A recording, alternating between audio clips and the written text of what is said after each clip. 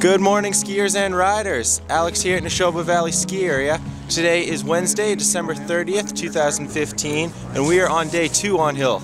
We've got 4 trails open today with 3 lifts. The snow is still great from the past couple of days.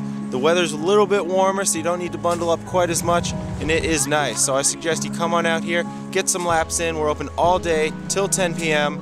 Day riding, night riding, skiing, we got it all. So we'll see you over here.